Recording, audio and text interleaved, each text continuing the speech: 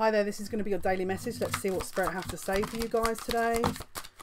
Okay, so I've got some kind of authority. This could be a boss, someone, could be a father figure. Okay, we've got a mother and a father here who are sat working and there's a lot of disruption.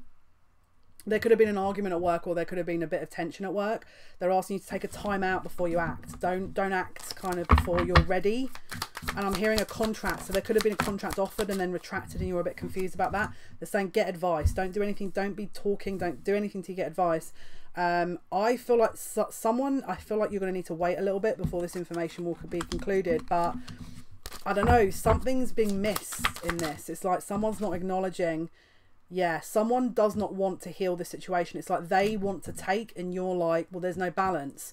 So seek advice. If this is a relationship, someone wants everything their way. So watch for that. Friendships, family. Someone wants something on their terms. So just really be careful for that. Okay, good luck.